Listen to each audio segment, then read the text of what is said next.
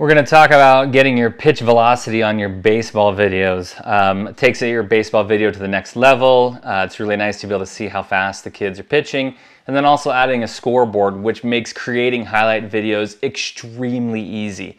You can use the Game Changer play-by-play to figure out where the base hit is, or the double or the triple, and then if you've got the scoreboard overlaid, then you can just easily toggle to where that is on your recordings and then cut it and make a fantastic video super fast. It used to take me about an hour and a half to do each game for a highlight video, and now I can do a highlight video in about 5 to 10 minutes.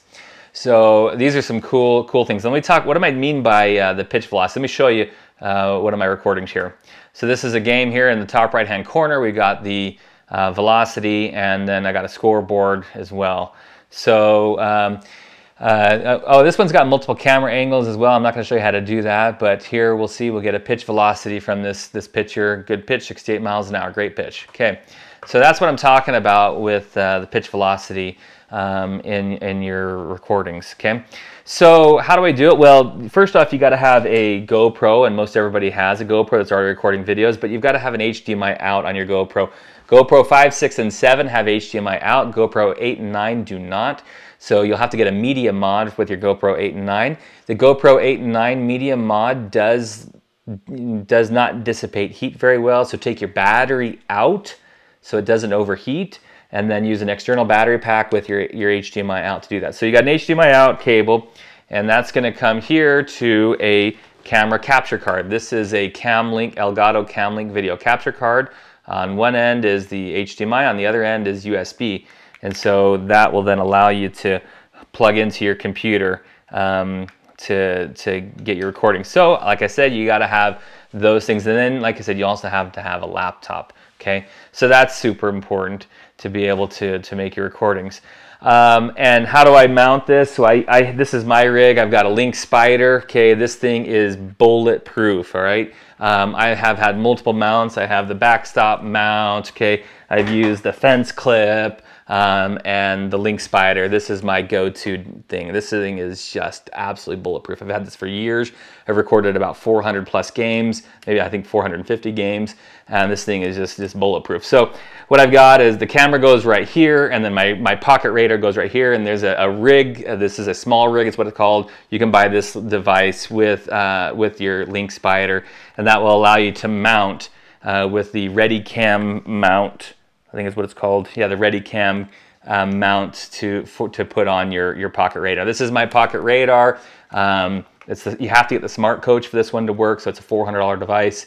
So and this is my USB cable that goes to my battery that powers this thing. This battery pack, nothing fancy. This thing will power the pocket radar for, like, I think 2 or 3 baseball seasons. I never charge this thing up. This pocket radar uses almost no power. It's pretty impressive. All right, so that's the setup there. So HDMI out on the camera, right? And that goes into my computer. And then once you've got it into your computer, you have to have a software package to bring it all in. And that's the software package I'm using is called OBS. Free software package. Awesome, it's free. And it's super easy to use. So this is where you add your camera, right? So you'll click on this plus sign here and click on the video capture device. I won't go through that. It's pretty straightforward. And that will add your Camlink GoPro down here. That's or the Camlink. That's I called it the Camlink GoPro, but it'll add your Camlink there. And then you can add other sources. So I've got my Scoreboard source, which is actually a browser, right? So if I click on the properties, this is the website of the Scoreboard, okay? So if we go over to that, this is the browser, right? This is where you can control the score, and I can do this on my phone. I can do this on or on the computer and change the score, and that will be reflected right here. And this is actually the URL that I've got that is being shown here in OBS, right? So that's where I would click a browser source and add that URL there. So I would click on this plus sign, and then click on the plus sign, then click on the browser, and then type in that URL, which will then overlay that here. And I can resize this, right? Do all these fancy things with that. Okay.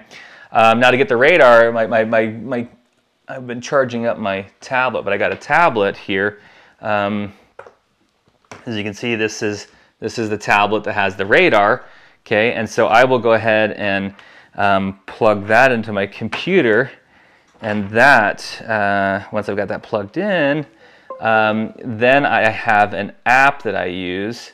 It's also free, called Scrcpy. I click and run that, and it will, oh, okay, I gotta allow that. Let's try it again. That'll run, and away we go.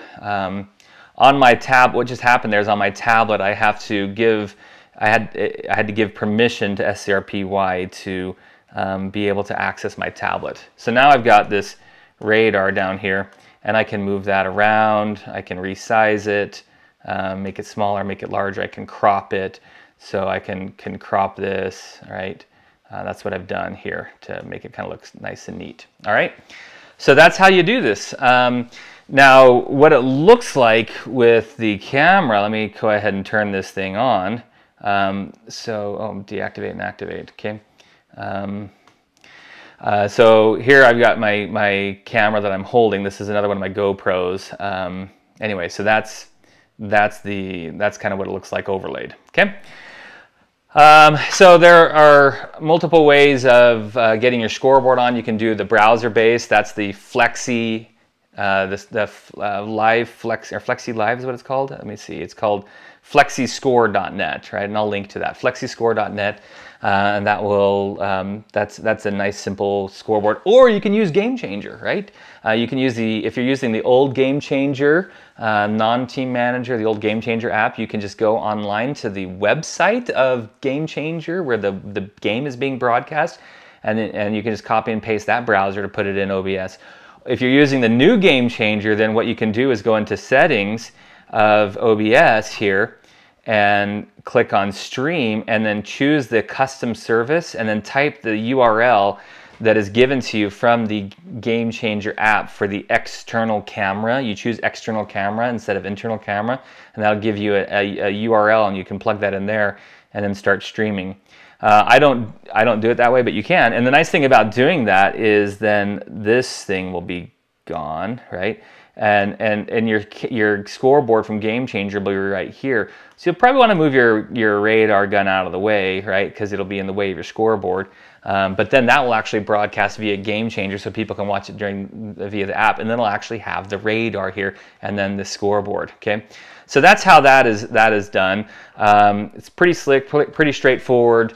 Device-wise, how much is it going to cost you? Well, most everybody already has the GoPro HDMI cable, okay, and then you need the cam link, right? So that's going to cost you about $100 to get that device, and then the Pocket Radar Smart Coach. If you have one, you have one. If you don't have one, it's $400. So that's going to be your out of pocket for this. So you're looking at $500 essentially to get the ball rolling with some really good to improve your recordings. If you don't record now, then yeah, you got to get the cameras, you've got to get the mount and those things, and that can add up. But I think it's totally worth it. It's a lot of fun. I've got a lot of recordings and make a lot of highlight videos, so people really like that. And then for the multi-camera setup, well, then you have to use a switcher, an ATEM. The ATEM Mini switcher is a fantastic switcher that will allow you to have multiple different camera angles. If you use a larger version of the ATEM Mini, like the ATEM Mini Pro or the ATEM Mini Extreme, then you can even take it a step even further. And I'm actually using the ATEM Mini Extreme switcher, and that allows me to have a really fantastic scoreboard with multiple camera angles, and it's a lot of fun. So let me know in the comments if you have any questions or concerns, and I can kind of help answer them for you. All right, have a wonderful day.